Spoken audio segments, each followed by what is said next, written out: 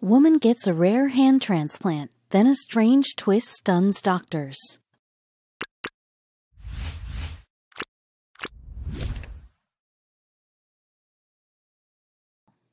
When Shreya Siddanagowda lost her hands after a catastrophic accident, her future looked grim.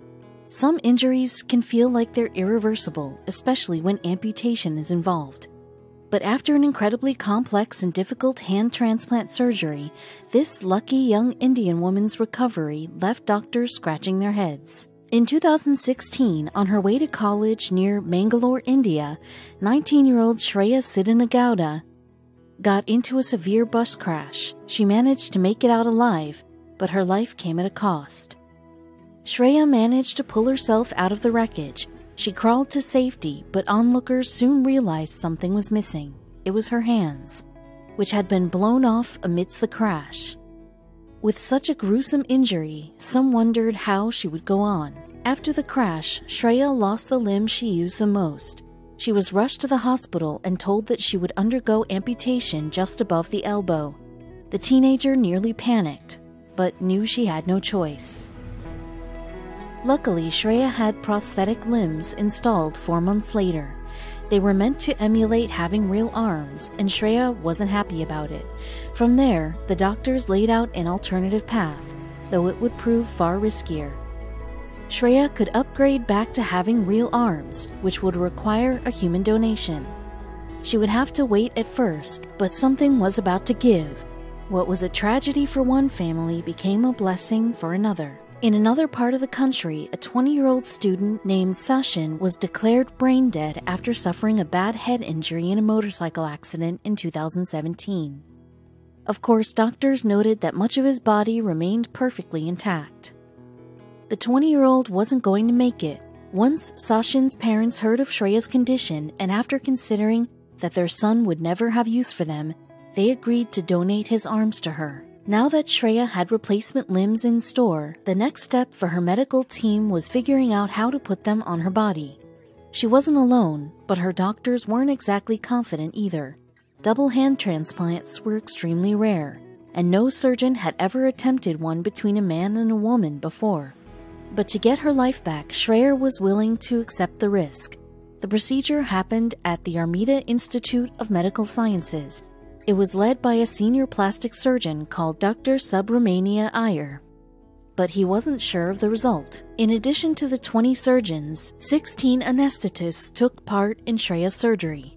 And after 13 hours of hard, strategic work, the operation was finally over.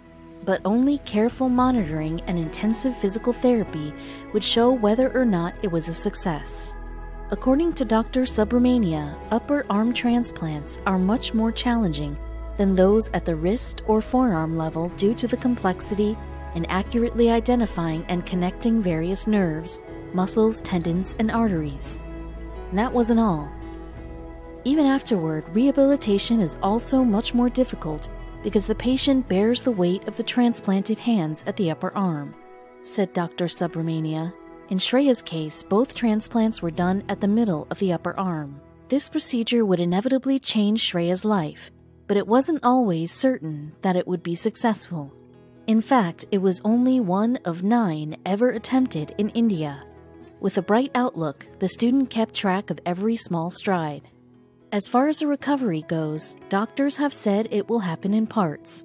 First, Shreya will start moving her fingers, then move up to her wrists, shoulders, and elbows. A hopeful estimate from one of Shreya's doctors alleges an 85% recovery of hand function in the next 1.5 years. She might even exceed it.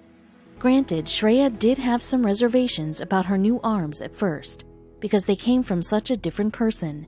The limbs looked a bit strange attached to her body. The hands and forearms were a darker color than Shreya's natural skin tone.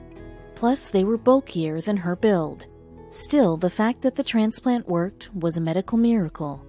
The student tried not to focus on the details, though she couldn't ignore a startling change. All on their own, Shreya's arms have begun to change color to match her skin tone. On top of that, they're getting more slender by themselves. With every passing day, Shreya began to feel more like her old self. Her loved ones could hardly believe the transformation. "The donor was a tall man with big spindly fingers," said Ms. Siddanagowda's mother, Suma.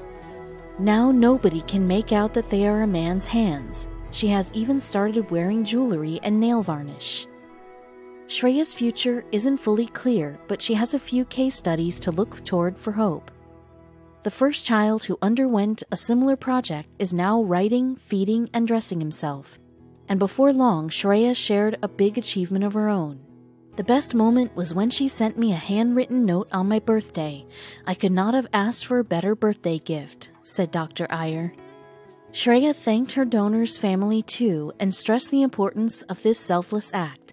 She's not alone in proving how organ donation can turn lives around for everyone involved. She pointed to a medical miracle that unfolded on the other side of the world, when Robert O'Connor was taken to Boston's Tufts Medical Center after his cardiomyopathy became deadly.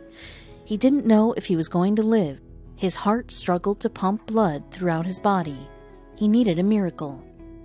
Still, Robert was shocked when he wound up in the hospital, as he'd managed his cardiomyopathy for over 10 years with medication. Nevertheless, he ended up getting emergency airlifted from Springfield's Bay State Medical Center to the Boston Hospital.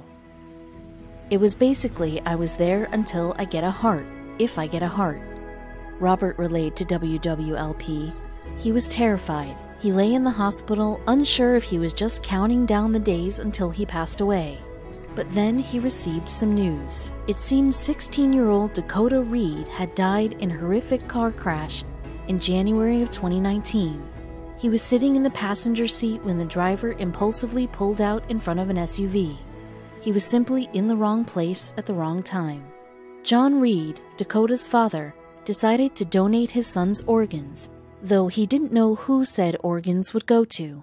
John ultimately wanted to give the gift of life and continue God's plan through organ donation, which would make sense of his son's untimely death. The heart, of course, went to Robert, who was astonished over the fact that he'd be receiving the teen's heart. "I got the heart. I got my life back," Robert exclaimed. After a successful surgery, Robert's daughter tracked the Reeds down and reached out. It was the right thing to do. Though the healthy Robert couldn't be happier, he kept thinking about the Reeds, as he wanted them to still feel a connection to their late son and his ever-beating heart. But how? Though Robert and the Reeds were in contact and planned on meeting at some point, he wanted to give them something significant, as their son gifted him with something he could never return. "We talked about meeting someday in the future. We will meet so they can hear their heart. And I said, hopefully this will help until we meet," he said of the sweet gift. So Robert and his new heart took a trip to Build-A-Bear workshop. Though you may be perplexed as to how a stuff-it-yourself bear could be meaningful in a sensitive situation such as this one, Robert's imagination and gratitude were powerful forces.